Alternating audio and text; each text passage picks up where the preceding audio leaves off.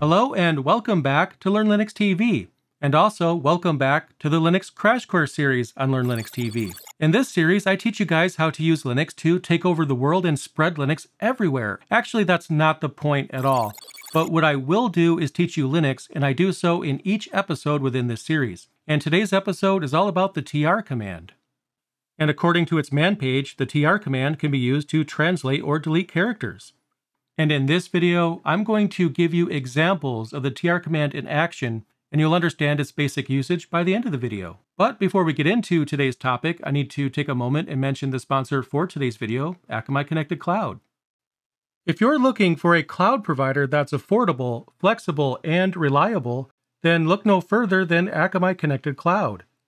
With Akamai's cloud platform, you can spin up Linux servers quickly, and the platform contains all the features you'll need to deploy full-featured solutions.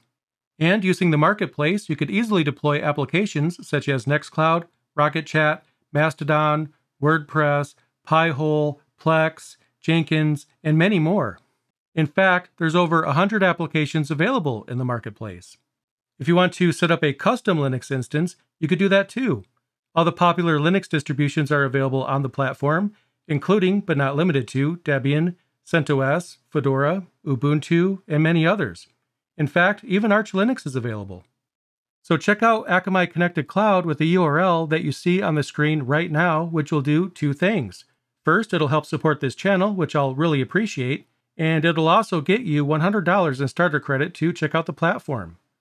Thanks yet again to Akamai for sponsoring today's video. I really appreciate it. Now with all of that out of the way, let's dive in and get started with the tr command. Okay, so the first thing that I want you guys to understand is that the tr command is most often used with other commands. Normally, when we have a command in Linux, we could use the command by itself or in combination with other commands. And I'm not saying that you can't use the tr command by itself. It's just that most of the time, it's going to be used in combination with other commands. And that's exactly how I'm going to show you its usage in today's video. In fact, I'll type the first example right now. So what I'll do is type echo, and then hello world. And I'm going to pipe that into, you guessed it, the tr command. And after that, I'll type two sets. Each of the sets will contain brackets. And don't worry, I'll be explaining this very shortly. So when I pressed enter, it printed hello world in all caps. But how exactly did that work? Well, first of all, the echo command was covered in another episode, but if you haven't seen that one yet, the echo command is used to print text onto the screen. In this case, I printed hello world. After that, I used the pipe symbol to take the output from the echo command and use it as input to the tr command. And then after the tr command, we need two sets of characters within brackets. Each set, again, contains brackets as you see here. And what's going on is the first set is being replaced by the second set.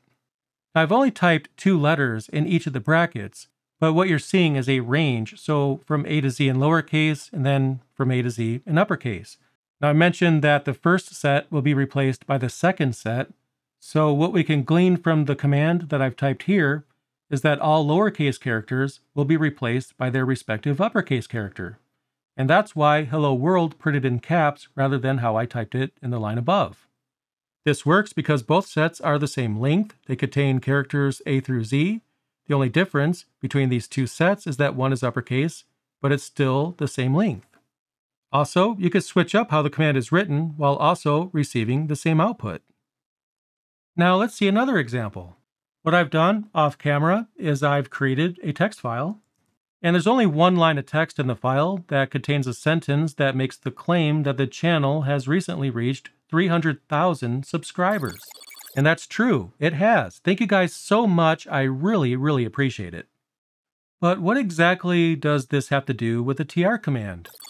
Well, what we're going to do is use this text file in the next example. So I'll cat out the contents yet again, but instead of just simply printing the contents to the screen, I'm going to redirect the output into the tr command. And just like before, I'll type a lowercase a through z inside brackets, and then I'll type the same thing in uppercase. So I'll press enter. Let's see what happens. And as you could have probably guessed, it capitalized everything in the file. Actually, it was just the output, because if I cat out the contents and I don't redirect it to anything, we can see that the file is completely unchanged. That might go without saying, but I just wanted to mention that.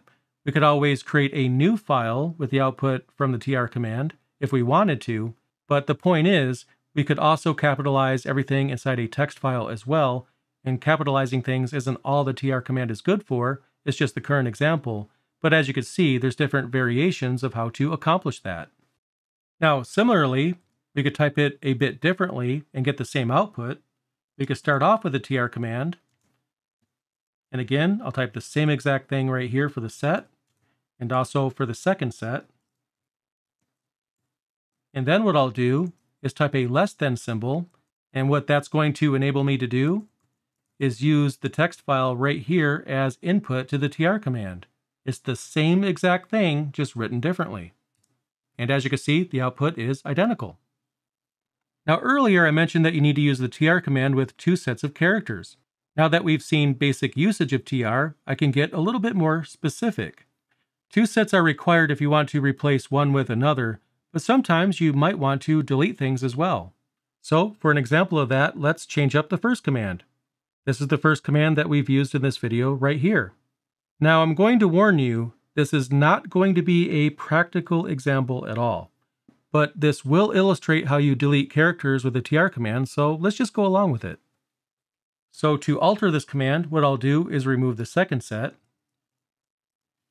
And then, as an option to the tr command, I'll type -d. And what do you think is going to happen? You can pause the video right now if you want to try and guess what's going to happen. But anyway, I'll press enter and let's see the result. And by looking at the output here, we know that we are going to echo hello world to standard output, the terminal. But instead of showing the result on the screen, we're redirecting the output into the tr command. And since we're using the -d option, we're telling tr to delete something. And our set includes a range of lowercase characters from A to Z. So in this case, what this example is going to do is remove every lowercase character within the output. And as you can see, that's exactly what it did. Again, not a practical example, but it did show you how to delete characters, so I guess it was effective. Now for the next example, we're going to delete characters again. So it's going to be similar to the previous example, but off camera, what I've done is I've created another text file. The one that I've created is usernames.txt. And inside this file, I have a list of usernames. But unfortunately, there's a typo on each line. Instead of a single T in localhost, I have 2 T's in each line, so we should probably fix that. And I mentioned that we're going to be deleting characters, but what I'll do instead of using the -d option is I'll use the -s option. And what does that stand for? Well, it stands for squeeze, apparently. It's used to delete duplicate characters, but it's called squeeze. It's a long story. It's the -s option, and it allows you to squeeze out duplicates, I guess. Anyway, let's just give it a shot. So to illustrate that, what I'll do is cat out the contents of that file yet again.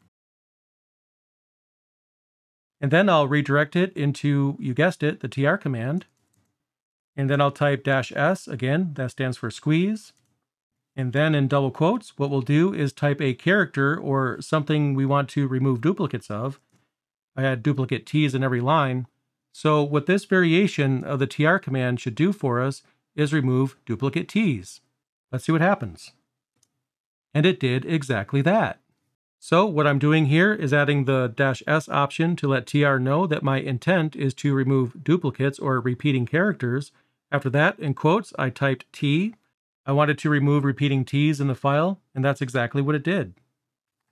Now let's return back to the first example again. There's another way that we could type the same thing that I want to make sure you guys are aware of, so I'll recall that command now. But what I'll do is show you how to rewrite this same exact command a different way. And instead of typing A through Z, we can actually type colon, and then lower, and then another colon. And then here, we can again type colon, and then the word upper, and then another colon. And what this will do is the exact same thing. I just wanted to let you guys know that instead of calling A through Z like I did before, you could call colon lower colon or colon upper colon, which will do the exact same thing. Since there's more characters doing it this way, you might prefer the original example.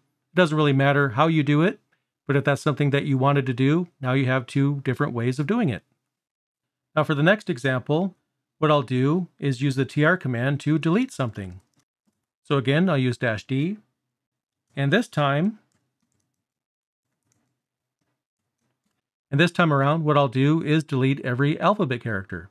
We've already seen the -d option in action, but I wanted to show you :alpha: as well. And as you can see, it stripped out all the alpha characters. Now, I've shown you how to change case, lowercase to uppercase. I've also showed you guys how to delete things as well. Next, let's take a look at an example where you want to replace something with something else, but they're not the same. So again, here's our message.txt file. So I'll redirect the output yet again into the tr command. And then in the double quotes right here, I'm going to search for a single character in this case, and I'll type an exclamation mark here. I want to replace the exclamation marks with something else. And then all I have to do is type what it is in particular that I want to replace that with. So what I'll do is replace it with a period. As you can see, it did exactly that. So we could use the tr command to replace something with something else if that's something that we want to do. And when it comes to basic usage of the tr command, that's essentially it. Now, of course, if we go to the man page for tr, we'll find that there's other options here. Not many additional options, but there's some additional things in there nonetheless. So if you wanted to read about the tr command in more detail, you could check out the man page. But I think basic usage should be enough for today's video, so mission complete. And there's our video. I hope you guys enjoyed today's episode of the Linux Crash Course series. Just like all the other videos on this channel, I've had a ton of fun producing this content for you guys, so definitely subscribe to Learn Linux TV. There's other episodes in the series that are coming very soon, and by subscribing, you'll be the first to see those as soon as they're out. Anyway, thank you so much for checking out this video. I really appreciate it, and I'll see you in the next episode.